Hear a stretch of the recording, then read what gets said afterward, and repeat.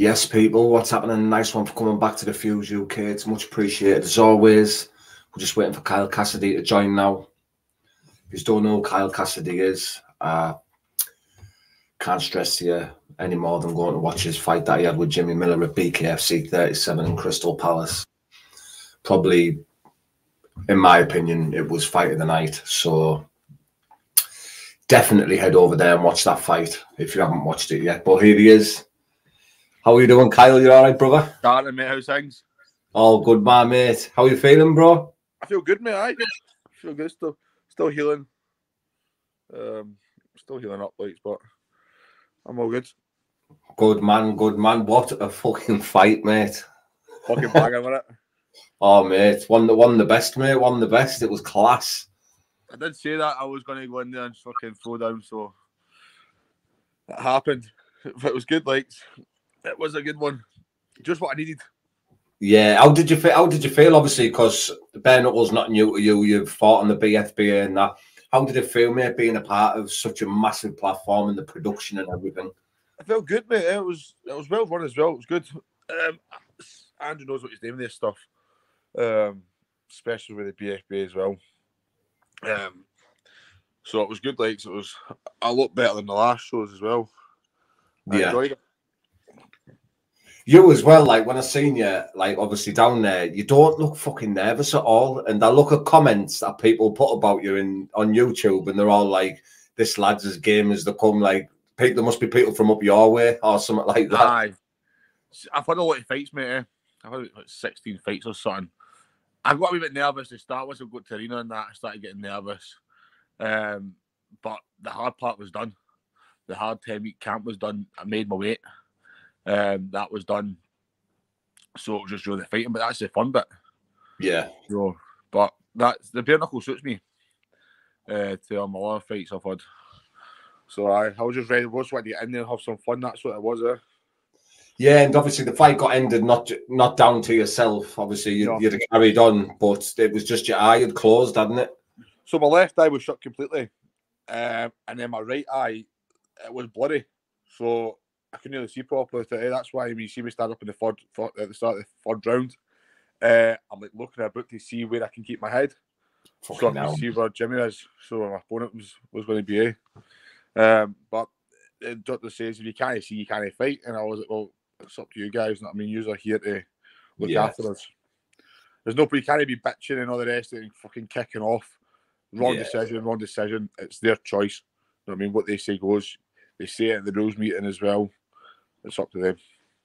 So the medical team and obviously my coach as well, he was saying like, you can't see, you can't fight. What do you want to do? I was like, well, I want to still fight, like, but they called it off because fucking. What's running through your head with all, mate? Obviously, what's running through your head when you're in this bare knuckle fight? It's like such a big event for you, and you fucking can't see, mate. Mate, I'm not bothered. Just fucking. I'll deal with it after. I didn't know. I seen Jimmy's face, and I was my face is going to be a wee bit fucking like his as well, but mine's looked a bit lost with the swelling. But I'll just deal with that after the fight. Let's get the fight out the road. Then that was it. And then once I got out the ring, I couldn't see where I was walking. I couldn't see anywhere. So I was like, wee steps to get out the ring. I was like, mate, I can't even fucking see. I was like, I can't see. Somebody's on my arm. Like, I don't know where I'm going.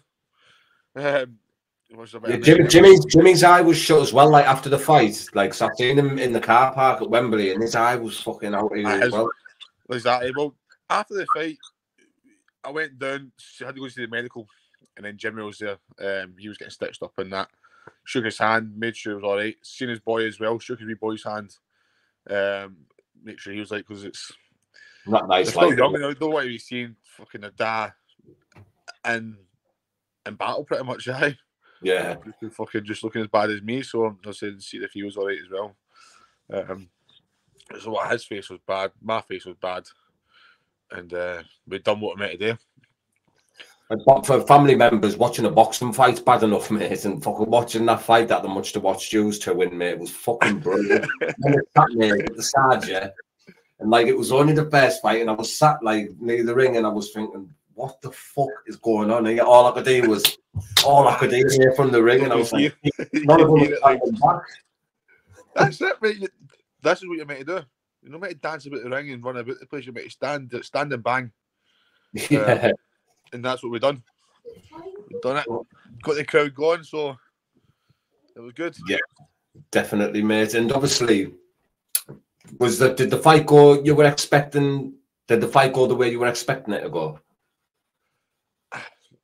Aye, I should have had my hands up. Like, I went in there wanting to throw down. That's what I was wanting. I wanted to stand and bang and see where I am. I should have just got my hands up and my head movement was like I worked everything through camp and that was perfect. My guard was always good and my footwork was perfect. And it came to the night time, I was like, fuck this. Hands are going down and let's just fucking throw it. It was like the wee games, the fucking fighter guys. That's what me and Jimmy were like. Class. And what's obviously you're just going to stay with the BKFC now, I'm presuming, after that big fight and just keep on smashing the fight. Aye, well, that's it, mate. That was a big camp. Like, what was it? I started my camp 10 weeks before at 104 kilos, and I weighed in, I think it was 82 kilos or something. I weighed in it. Last year was just fucking crazy. Like being injured after hand surgery and stuff as well. That's another thing. I had major hand surgery as well after my last fight in the BFBA. And then just drinking and eating shite, being a fat bastard. But it wasn't a hard camp, like the best camp I've had. And I made the weight easy enough. So it was good like that way. So I'm just going to be staying with the BKFC. Spoke to Andrew after it. And he was like, just wanted to make sure my face was all right. And then you see like the Americans loved it. They want you back. So I was like, well, that's perfect. So I went to the hospital on the Sunday. I had to get x-rays. There's not a break in my face or a fracture either, which I was surprised at because my face was a mess. I was like, fuck. So the doctor checked it over twice and there was nothing. Just really bad swelling. Yeah, and like obviously lads now, like your future opponents, obviously going to know they've got a fucking fight on their hands now when the fight. They're never going to have an easy fight. That's the thing. You know, I had my first fight as well. I was out the game for so long. I was like 8 years at the game. And I fought Ash Gibson, and that was the first round. And I had fought Tom. That was the first round as well. And then we fought Jimmy. As it's getting on, I'm training harder as well. So you're fighting at the top league. So you're not going to get an easy fight regardless who you're fighting, I don't think. But with me, you're not going to get an easier one either. And I'll hit you with everything. It doesn't matter. Because I thought my hands were going to break again when I just the one I had surgery in. So your hands were all right? Aye, my hands were all right. There's nothing bad there. So it was all right. My left one was a wee bit tender, but there's nothing. Hands on the broken. There's no fractures in my hands either. So I came out a bit wounded, but swelled up. Probably because most of the shots that landed from you both were all clean shots. Probably why they were clean shots. Like it was fucking good. So it was decent, like, but I'm pretty glad that I've came out without any breakage. Even my nose, everything, my face. It looked like I broken my eye socket and that, but nah, they checked it twice and I was good to go. So I messaged Andrew saying all the scans are fine. Perfect. Yeah. Cushy, mate. And obviously, did you see the BKFC when they put the prelims on and it's got your photo? See that? Aye. Fucking looks brutal, that photo, doesn't it? This is why you don't do this bare-knuckle fighting, eh? You look like this, man. That's the perfect photo, mate. It's a good one, like. Jeez, everybody loved it. Obviously, you must have been absolutely buzzing, mate, like with the whole outcome of it. Like, even though it got stopped, but just the feedback and everything that you've got off the fight, it must feel good. See, even though he's won it and that, like, and it went onto the medical team stopping it, I'm not really took it as a loss. Like if I was knocked out or anything like that, so it'd be quite good. Yeah. Some fighters can go into like a bad state and that, like mental side of it, but I was I've not been knocked out of that. The doctor stopped it due to this, so it's a bit better that way. Which made me push even forward for my next camp. When I was meant to start camp on Monday, but the missus was like that, just having a week off pretty much before we go back into it again. Yeah, cushy, mate. Do you think Jimmy underestimated you, Kyle? I don't know. I think so. I once one of the weigh-ins in that he looked a lot taller than me, and I knew he was smaller than me. Even when I seen him at this first weigh-in, he was wearing the big platforms. And then at the official face-offs, he looked a bit bigger. But until you're in there, until you get hit with it, and then maybe it all changes there. But he knew he would have had a tough fight in his hands as well. And he was in fucking fantastic shape as well, wasn't he? Yeah. But he's fought all his life, hasn't he, mate? He's been going on top MMA shows and that. Like, he's fought everybody I've heard in the MMA circle in his weight. He was in good shape, like, as well. Me, I just make the weight and that's it. I fucking put it all back on. So are you gonna stay at the same weight, or are you gonna go a weight above us to not kill yourself as much in camp? I wasn't, mate. I didn't kill myself. I could have. I only done an hour. Was it an hour and a half? I think in the sauna. I cut about 3 and a bit kilos in the sauna, and then I did a 20-minute salt bath, and then that was me. Just did a 24-hour fast. Fucking hell, mate. I wasn't drained or dying, which is good. Did you weigh yourself to see what you're rehydrated to? No, I never. But I think it would have been about 90 odd kilos, probably 92, 91 kilos. I just go straight back onto me, yeah. Yeah, because you look quite big in there, to be honest, mate. Like, you look big for the weight. See, I'm getting smaller though. That's for my first fights to now, like, so I was just lifting weights before. Yeah, I just not done any weights. Yeah. So I felt a bit smaller. But I'm usually always a smaller guy fighting people. So, but I think I'm going to go down to 80 kilos. I reckon I could make 80 kilos, maybe a bit lighter. I could make it. Just to be enough time. Because I've had that year out, eating shite. So I'm just going to go back into camp. And then if I go back on the diet I was doing, I'll come back off. And maybe not go out as much like for eating at restaurants. when obviously you're coming back to the BKFC, when you have you got an idea in your head of what date and show you roughly? I want to be on the Newcastle card. June. Yeah, that would be on that card there. I think I said that to Andrew as well. Like, so they're wanting fights to be on that in the June card. It's closer to home as well, so I can bring a squad down as well. A lot closer than London, innit? Fuck aye, man. I was the driving, mate, so I was in the back of the car sleeping, and my two coaches, they just shared the ride for driving. How long did it take? About 9 hours. I got picked up at 1 o'clock in the morning, Friday morning. I think I got down there for about 9:20, roughly. I think. One stop. I think it was well roughly that, and through the night. It's better. It's better that way, especially if you're cutting weight. Because I started obviously cutting my weight in the sauna about 2 o'clock. I think it was there. So that was a wee bit easier rather than cutting up here. Try to go to sleep up here, and then do the trip. So did you watch the full card back? Was it, sorry? Did you watch the full fight card back? Bits and pieces, mate. Bits and pieces I watch it. Did any other fights stand out here, or did you not watch them all fully through? I watched them, mate, but I don't even know what I done last week, mate. See, after that fight, my head's been up my arsehole. Yeah. Honestly, I'm a bit fucking punch drunk. But I've seen some of the fights, like, I watched some of them. The one I want to watch is that Gary. I watched the ones I actually watched live. I never watched again. Hopefully one day they can get a show up your ends, mate, in Scotland. That'd be good for you, wouldn't it? They are wanting. I was talking to Andrew and that. They will want to come to Scotland, which will be fucking mental. Is there many Scottish lads doing it at the moment? Obviously, I know a couple of them that are doing it. That have been doing it a while, but there's only you really who's like fresh on it, isn't it? I mean, there's only me. My coach was like, say, like, Kyle's does bare knuckle boxing, we don't promote it. Kyle's on his own wee path. Leave him to it. It's still a grey area, really. Still think it's like traveller community.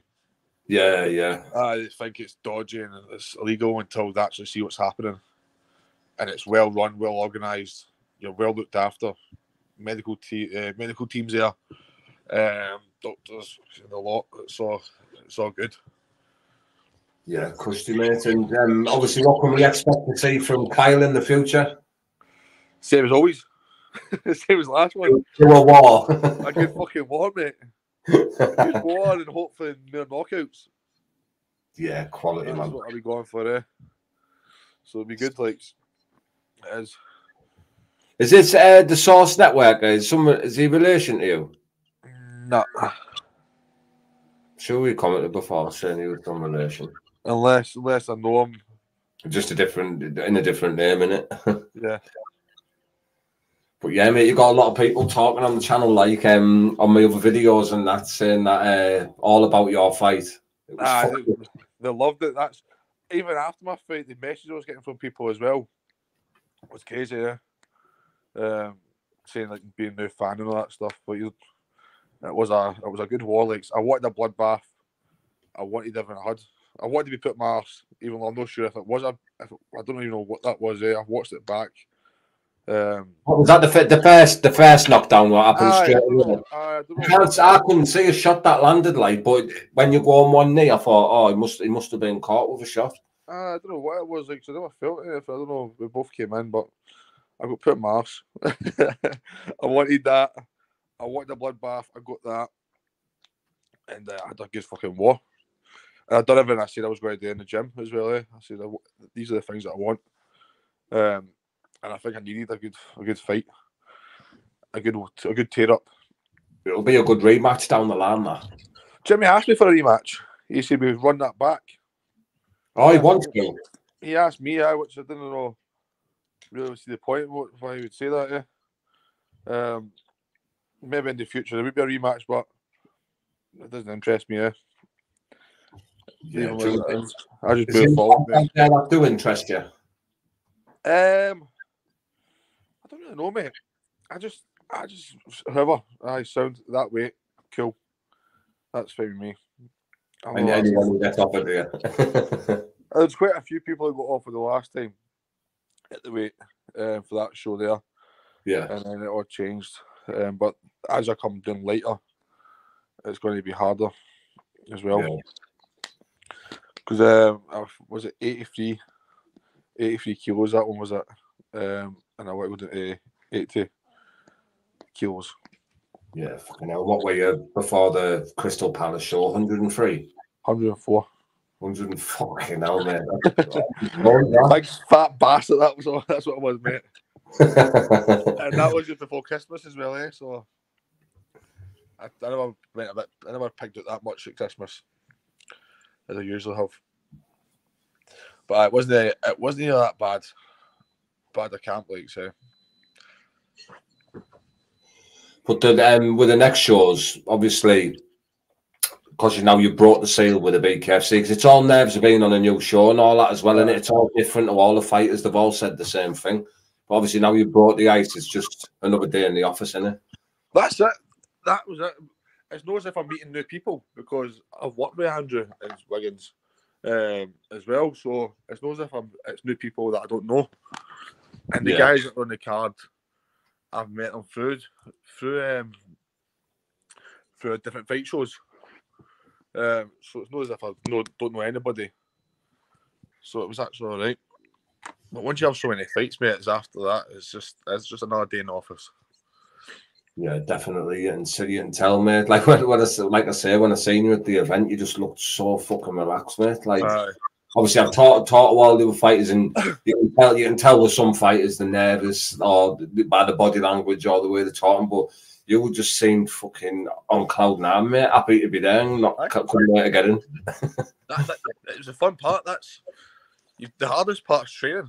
That's the hardest part, is the training part. The good part's getting in there and just fighting. That's the fun part. That's the de-stressor there. Yeah, definitely, mate. And obviously, we're all fucking looking forward to you getting back in, mate. But obviously, before we wrap it up, mate, is there anything else you want to share with us, or any sponsors or big ups you want to shout out? It's just say sponsors following me from other fights. We've got a gym at Fighters Hive and Hustle Gym. We've got NG Electrical, Douglas Developments, Forever Warm Windows and Doors, and Global Production events. Thanks to you guys as well. Hopefully, I get another few more sponsors on track as well that can help me financially through the other camps. It does get costly.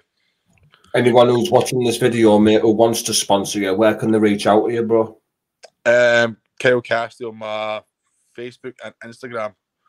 If they just want to send me a message, get part of the team. Yeah, I'll put all that in the description, the links, and obviously we'll stay in touch, mate, like we always do. And when you get a bit of news or whenever you want to jump on, mate, we'll just do it again. That's perfect, mate. Cheers for that.